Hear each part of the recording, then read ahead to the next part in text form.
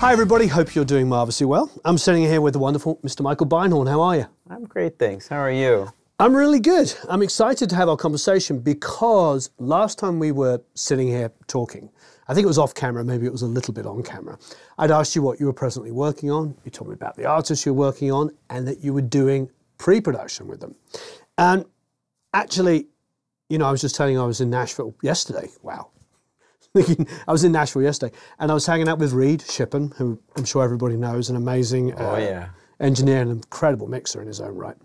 And he was telling me, you know, a fondness for your records.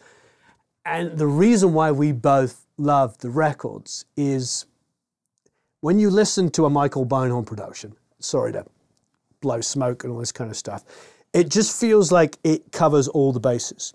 There's so many producers that I love that I can hear their sonic imprint. There's many producers I love where I can hear, I'll be overly simplistic, I know who did it. When I listen to the producers like you, John Leckie's another favorite of mine. Yeah. They sound like the band. Like I don't, if there's anything that you and John Leckie have in common is the fact that you make like the band's record that sounds most like the band.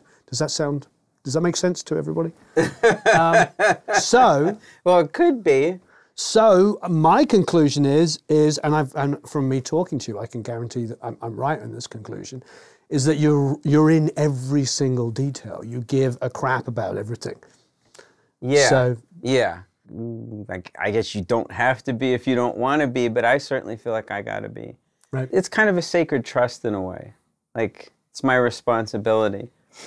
I figure if someone's paying me enough money to do this and they've entrusted me with their work, like, why wouldn't I put everything I have into it? You know, but it also heightens their expectation as well of what they're doing.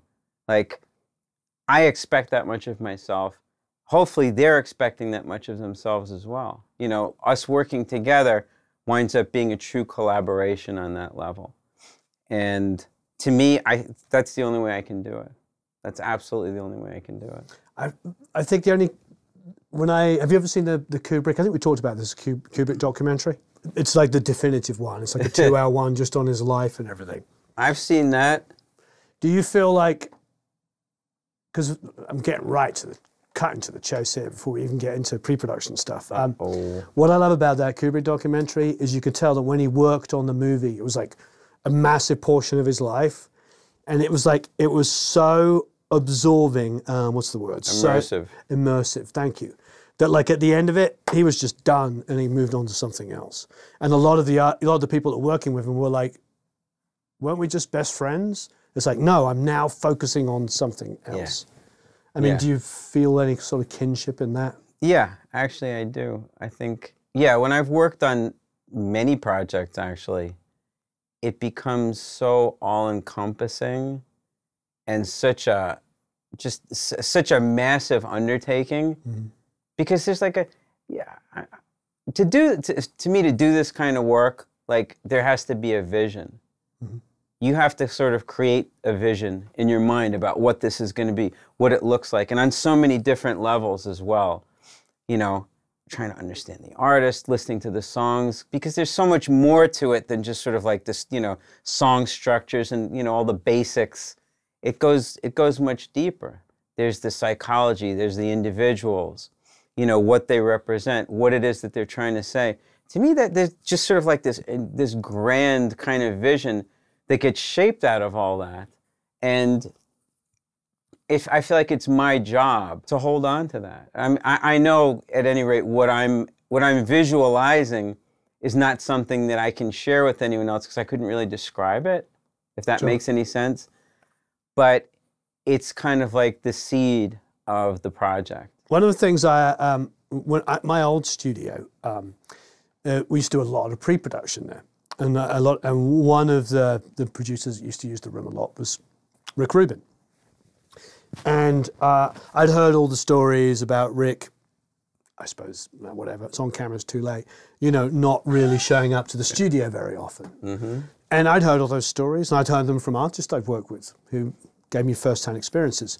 But then I saw the thing that Rick did really, really well, when he did it really well, was he would just go into the room with the band and work on the song so much that by the time they came to record it, he probably could be relatively hands-off. He just needed a really amazing engineer like a Jim Scott to capture it. I'm not saying that's the way to make a record. I think that's a part of it, but it did definitely highlight to me the importance of pre-production. Oh man, and it's crazy because it's something that I feel that people have really been taking advantage of less and less. Yes. Over the past 15, 20 years, and obviously it's a budgetary consideration. As a producer, you know, if you're getting paid a certain amount of money, that takes care of the time that you're allotted to, you know, to make a record. Mm-hmm. And it becomes prohibitive to put as much time as you normally would into making a record if you're getting paid far less than you may have been getting paid like 10, 15 years ago to do the same kind of project.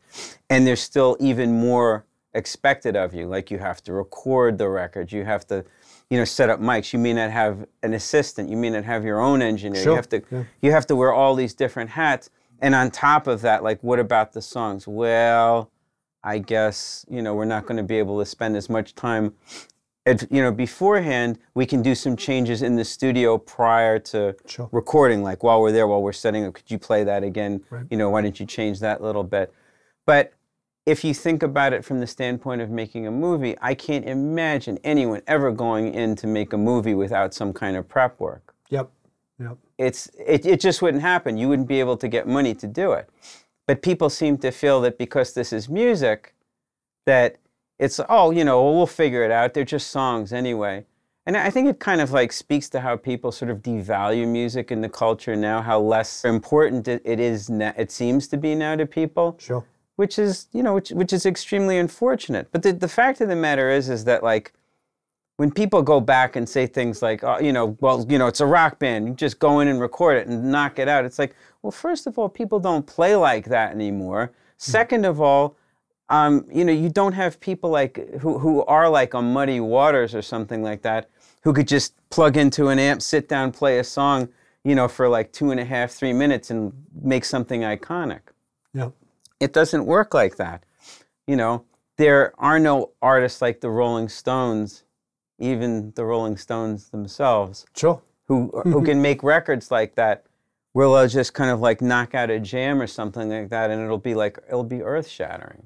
Yep. You know, so there has to be some degree of time and effort that gets put into hashing people's music out. At least that's my perspective on it, and that perspective has been borne out quite a bit over time. I've seen it work over and over again, you know, for decades, you know. I can see this on so many levels, because there's the obvious basic level of just getting in a room and rehearsing and getting the band tight enough to start recording. That saves you the get into a room and just edit the drums tight and then over, you know, it preserves groove and it preserves feel and it and adds groove and adds feel, most importantly. Yeah.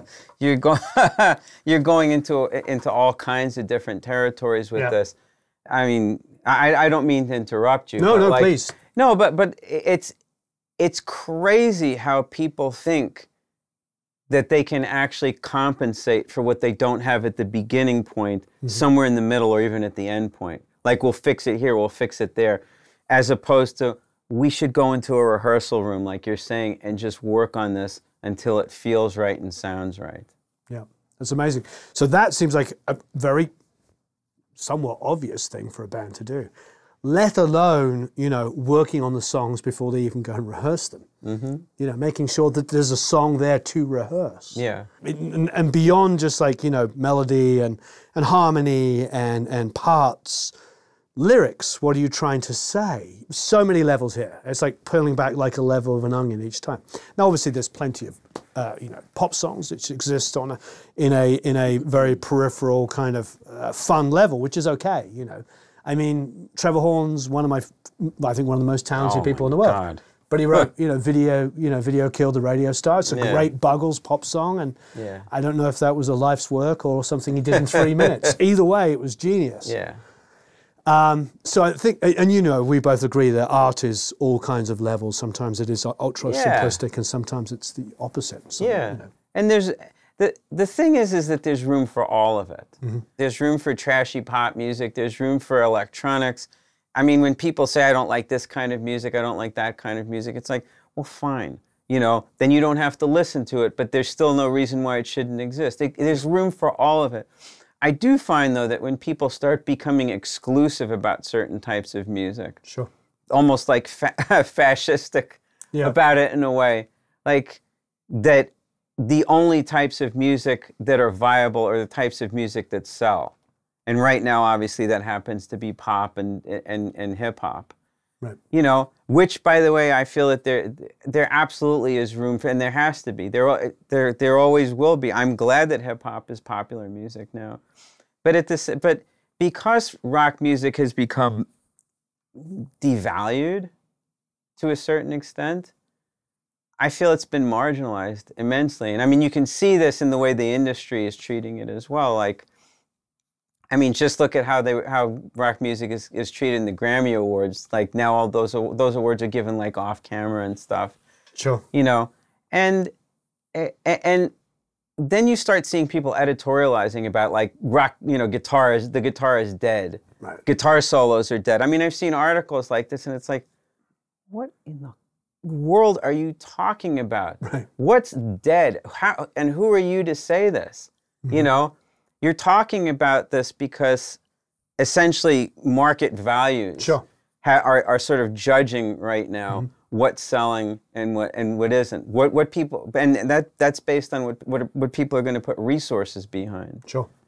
You know, like that's the basis on which we decide what music is valuable and what isn't. Right. Like I know eras where rock music has been fantastically lucrative if you want to judge it in that way. But what people aren't doing is they're not going like, okay, what is it?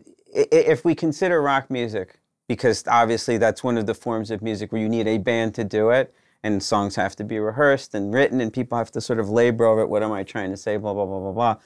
Like, what can we do? If there is any viability, and we believe, obviously, since we're talking that there is, what is it that we're not doing, and what is it that we can do to make it more viable, to make it something that can compete in the market again, for lack of a, you know, more delicate way of putting it, I suppose, or one that's closer to the art side of things. All right, making better records. What can we do to make better records? Which is my personal take on this. The thing is, you came from a background, you know, in New York in the late 70s and early 80s, where you were fusing, I don't know if it was pre-hip-hop, but you were fusing elements that were just about to become hip-hop. So you were taking the elements that were about to start this massive scene and introducing it into rock and roll then. So...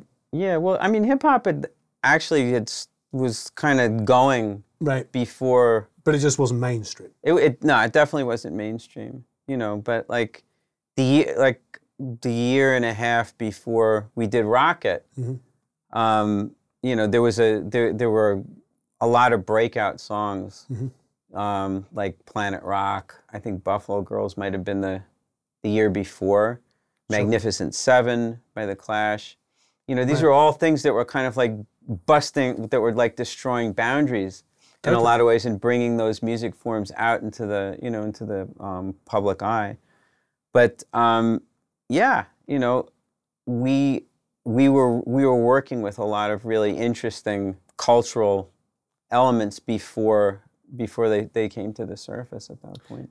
But I think what I'm sort of hinting at is like that's what always made rock great, was the fact that it was able to, well, look, its beginnings are, it comes from blues.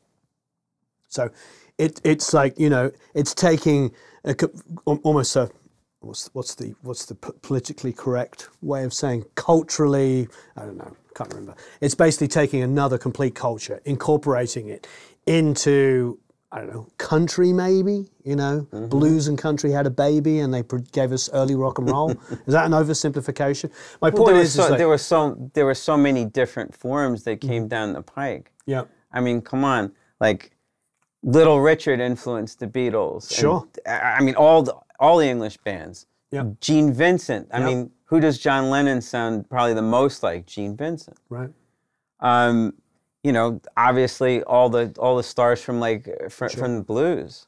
Jeff Beck's favorite guitar player was Cliff Gallup, Gene Vincent's guitar player. There you go. Yeah. What I'm trying to point to, and I know you know it's obvious what I'm saying, is that rock and roll, rock music has always incorporated other elements around it. And I think probably what's hurting it at the moment is the fact that it's not doing that. That it's sort of, a lot of bands are sort of knuckling down on a genre. Getting back to your point, you know, earlier on where you were saying when you start loving like one specific thing too much and you close your ears and your eyes off to, you know, what is going on around you. I think that would really help it. I don't know what the secret is, to be honest, because I think just simply putting programmed EDM music and heavy guitars at the top is not exciting and different enough. I think it has to go deeper than that. We've got a lot of issues in that regard. You know, you have to consider also the fact that the nascence of rock music was kind of based on having these indigenous forms of music that had essentially, I guess, generated all this greatness only a few years before. Like the music that the Beatles and the Stones were taking as like, you know, starting point for their own music, it was like 7 years old, 5 years old. You know, this was all, it was relatively new. And there was still there was a track of indigenous music relative to what they were trying to do in more of a pop world that was kind of like happening at roughly the same time. So you kind of had things are a little bit different now. You don't have that same kind of wellspring to draw from. And that's one reason why I think that rock has essentially been recycling itself now for decades. You know, it's also one reason why people keep trying to go back and make like Houses of the Holy or Led Zeppelin 4 like over and over and over again. Every decade or every decade basically, there is a new rock band or a couple that come out and start trying to like, you know, be the new Zeppelin, you know, or borrow those elements. You know. Do you know Charlie Gillett? He wrote a book called The Sound of the City. No. And his argument is, it's going to incite a lot of conversation by me saying this. He said that the trifecta of Led Zeppelin, Black Sabbath, and Deep Purple all listened to blues and created early heavy rock. Then Aerosmith, God love them, came along and listened to those bands. And then Motley Crue listened to Aerosmith and so on and so on. And the thing was they all missed going back to the source.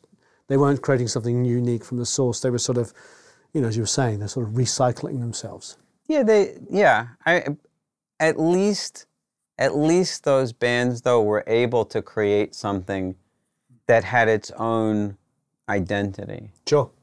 That definitely developed its own kind of like its own personality. I think that we're in danger right now of people sort of using pop music as a way to kind of like deflect who they are instead of reflect. Instead of using it as a medium of expression, which, you know, as I know we've talked before, that's the essence of what music is. Yeah, I like that. It's pure communication. It's just meant to be another mode of being able to speak to people, and hopefully a way to express some aspect of who you are. Right. You know, in many cases, not through literal text, you know, so there's always going to be some derivation. Yeah. Like perhaps the text is like a different thing, you know, and the music is more a literal interpretation. We're really in danger of moving away from that. I mean, I think to a great extent we already have. Like the type, if I say the type of music, that means that I'm talking about a specific genre, and I don't mean that at all. Sure. What I mean is music that doesn't really generate any kind of emotional response because it didn't come from an emotional response. If you're making music that's really designed to make people buy it, where it's been commoditized so much, sure, that it's meant it's meant to be sold, you've made something that's also disposable. A consumable is something that can't last by its own design, you know, and that's essentially what music is right now. It's a consumable. Right. It's designed for consumption. It's designed for something that can be seen as a stream on YouTube once, maybe twice, and then discarded and never seen again. That really, I feel, goes against the essence of what music is. Sure. You know, it can't not. So, on that note. On that note. What is your process with pre-production? I obviously I know the artists that I don't know if you finished working with them, but I know the artists that you were working with last time we spoke. It's ongoing. Ongoing. Okay, yeah. Good. Good. I'm glad to hear that. I like the artist and I like the band. Yeah. So, and as you know, one of the members is a very good friend of mine. So yes. that's very exciting because I think it will be an amazing record as a result. Yeah. So what's the process? Well, because people don't have recording budgets anymore, I've had to figure out how to do this so I can work with an artist for as long as possible before they go into a recording studio. So what I'm doing is essentially working almost via correspondence, it's incredibly simple. Like, people will send me demos and I just sit with them and listen to them, figure out exactly what's working, but more important, what isn't working. And then I relay all the information back. But the song obviously has to be broken down to like subatomic level. You know, great. You know, but where you're talking about drum beats and things like that, and root notes, and you know, harmonies, and you know, guitar rhythms, and vocal rhythms, and why melodies are working and why they're not working, and you know, why I can't understand your lyric right here. What is it that you're trying to say? You know, and also understanding the artist and realizing that sometimes, again, the music doesn't necessarily call for a literal interpretation. But yeah, breaking stuff down really to like the basics, stripping it apart, building it back up, and providing people with solutions. And then we wind up talking about it. We wind up having conversations about it via video. And we go through several rounds of this where people will go back, because nowadays obviously the recording technology is prevalent and everyone's got it. Yep. So it's easy to go back and re-record a demo on your own dime and on your own time. Sure. And I get a new iteration, and slowly but surely it gets dialed in. That's amazing. It's not really, but thank you for saying so. I think it's amazing that that people still see the value in it. It's common sense. I know, unfortunately, I would have to agree with you. It is common sense, but unfortunately, it isn't what everybody does. People don't see the value in it. They don't see the value in it at all, even when you explain it to them. So you have to show them. But when you've shown them, when they actually see not only what's there, but also what's not working, and they get to see some possible solutions for repairing the issues, and they actually try them out and they go, oh my gosh, then they get it. Having the experience of what a rearranged piece of music can be, especially when you're the writer, and you either have a blind spot to the music that you've written, because obviously as the composer, you're usually completely subjective about it. It's very difficult to be objective about your own work, which is why self-producing, again, is a terrible mistake. But also, in a lot of cases, people actually do have uncertainties about what they've written, but they don't know what it is. Like, I have people say to me all the time, like, that's so weird. I knew there was something wrong there. I just kept feeling it, but I didn't know what it was. And then they get it pointed out to them. And the revelation of that is one of the most wonderful and eye-opening things that you can possibly imagine. Because not only does it confirm to them what they've been thinking the whole time, but it also frees them and opens them up to a whole different way of looking at their own music. The other perspective. They can take a different perspective and they can see their music through someone else's eyes. And that is a tremendous gift. That's enormous, It can't be, you know what I'm talking about. I do, but yeah. That's, you know. I do, but that's really well articulated, because it is really difficult to be objective about your own music. It's impossible. Yeah. It's impossible, but people are being forced to be objective about their own music now because of the economics. That's the bottom line. There's no other reason at all. You know, having like a minuscule recording budget to work with and having to get like an A or even a B-list producer to work with because you need someone in the studio who's got experience. These are things that like pull the money right out of the, you know, right out of the bank, and this is how people make records now. But at the same time, it means that you're cutting the entire process of making a record down from months into, in many cases, a few weeks. You know? And again, it's like guys like us, we gotta live, you know, like as a producer, like I gotta feed my family and stuff, you know, or maintain whatever standard of living that I have become accustomed to and would not want to move out of, which is fine. There's no reason that anyone should have to change any of that, but there has to be a level, at least in my way of thinking, there has to be some place where artists can go where they can have their work scrutinized by someone who's a trusted outsider who can provide them the objectivity that they desperately need. And that's a position that I feel needs to be filled, and that's why I've taken on this undertaking. I think it's fantastic. Well, thank you. How did you fall into this particular gig, for instance? What did somebody contact you? Were you interested in working with the artist? How did this come about? The one that we were talking about? I contacted someone working with them, and who I didn't know that they worked with them, and I let them know that this is what I was doing, and that it would be something that they would, if they didn't understand it right now, they would understand it eventually, and it would be something that they would have great need of. And fortunately, this individual realized that the artist in question had great need of it and hooked us up, and the rest, as they say, is ongoing history. Ongoing history. Yeah.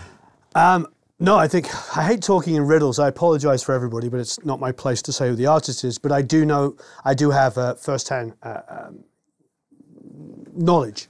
That's the best way of putting it. And I know that they usually turn up with 40 songs before making a record. Yeah. I've heard that number actually is probably quite low. Right. And so I imagine you're sifting through a lot of songs sometimes to narrow it down. And sometimes no. Right. I think he's trying to focus. I think he's trying to focus what he's doing. You know, with each artist, I mean, this is such a change from going into a recording studio, like doing a recording the old-fashioned way, like starting from the ground up. I know, but you know, Reed and I were talking about this, and when we were talking about you, it's like, you know, because as artists, we were thinking, well, Mike will be the guy we would hire to do our record. Because we, you know, you can tell me I'm right or wrong, we just sort of get the impression that it was really completist, which is why I was talking about Kubrick. Like how guys would say 2 years of their life, boom, and then it's done, and it was just, that's it. They're like, Stanley, and he's on to something else. Yeah. But every one of Stanley Kubrick's movies, you know, are completely different from each other. There's nothing similar about them except they're all completely different. That's the similarity. You know what I mean? They're all works of art. That is how we feel about the albums you've made. They all sound like the bands. Well, no, this is. I appreciate that. I wish I'd say, not wanting to interrupt you, but I feel compelled to anyway. I would, in my lifetime, if I could do one piece of art that came even close to approximating the greatness of a Stanley Kubrick film, I would probably be able to die a happy man at that point. I think we can definitely agree on that one. That's awfully kind of you. But no. But I get the sense that you're in the studio, you're working on it, and maybe not every night, but then there's the nightly phone call of like, what went on today? What are we working on? What's going on? Let's listen to this. Let's talk about that idea. Whether that was what was happening, it seems like actually what you're doing when you're doing pre-production is just sort of bringing that element in as well. Because they're now, you're preparing it, so if they do go, this band happens to go into a studio with a Jim Scott kind of level, world-class engineer and makes a record, they have removed a lot of that necessity to second-guess every decision they've made during the day. So it's a little bit bigger than just pre-production. But I like the idea. Oh, all right. Well, I suppose you're right. Yeah. Well, yeah. I mean, because, well, when I really began to do pre-production work in earnest, when I really got into it, I began to realize after a time that there was a developmental aspect to it. Right. Sorry, you did say that. Yes. Yeah, where the artist actually is moving from the place that they were at. Yeah, prior to doing this recording, even prior to the songs that they'd worked on, the songs, I guess, act as kind of like a transitional element, and the collaboration between the artist and I act as a transitional element. And these are things that kind of move them in their development from that point prior to the songs that they'd written to the after point where the album is done and they're at a whole different level in terms of their own artistic development. And I began to see that that was a very important component in making any artist's record. And that has always been something that I tried to bring to any project that I would work on. I have found over time, though, that being able to do that, you do need significant resources. Sure. And that's something that is not readily available in today's market as far as trying to make records, particularly rock bands. And so that kind of makes, that makes the equation more difficult. Now, how can we apply all these wonderful ideals that are clearly going to be very fertile territory for an artist? Like you plant that seed and that you can't even imagine what's going to come up. Yep. You know, it's harder to do. Like having the resources, you know, because there's so many facets to it. Like for me, I would always like to do things on a very grand scale on the records that I worked on. One of the reasons for that was because A, I enjoy it so much, but B, because I know that it gives something back to the artist. Like if you record drums through like subs in a very large room, for example, and the bass drum is coming out through the subs, when the drummer sits down and hits the bass drum and the whole room shakes, he's like, oh, you know, that's fun. That makes the experience of playing drums kind of like a meta type drum session. It's not like the normal thing anymore. It's something that's kind of hyper real for the drummer. And it gets everyone, it gets him excited, it gets everyone excited, and that excitement is it's very contagious. You know, it goes to everybody on the project.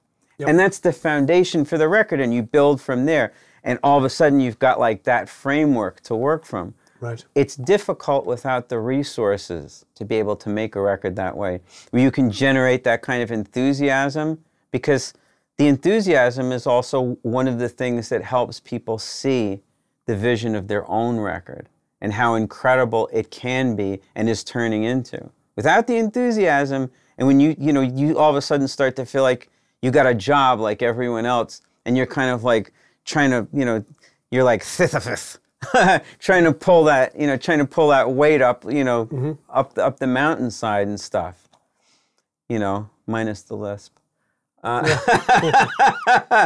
But you know what I'm saying? Like, sure, I do. Making a record becomes so much more difficult without those resources. So like, my feeling was like, we have to be able to apply some of this early on. Before we get into a recording studio. And really from that perspective, it's become apparent to me that you can do a record two ways. Well, you can do a record a whole bunch of different ways, but really you can do it the way where you've got the pre-production, then you've got the production, and you've got the mix. But all of a sudden, you have the element of money that's been pulled out. You know, the budget's been slashed, not by a teeny bit, but like drastically. You may be getting like a tenth, if you're lucky. If you're lucky, yeah. Of what you were getting paid to make a record before. So, what are the important components in the phases of making a record at that stage? If you think about it, and this goes back to what you were saying about Rick Rubin, really, the pre-production and the mix are the two phases of making a record that you should probably be investing the most effort into. And the reason for that is that you can, like, the recording is absolutely essential because you basically don't have any recorded music otherwise. But once you know what you're doing, you can go in with an engineer and some oversight.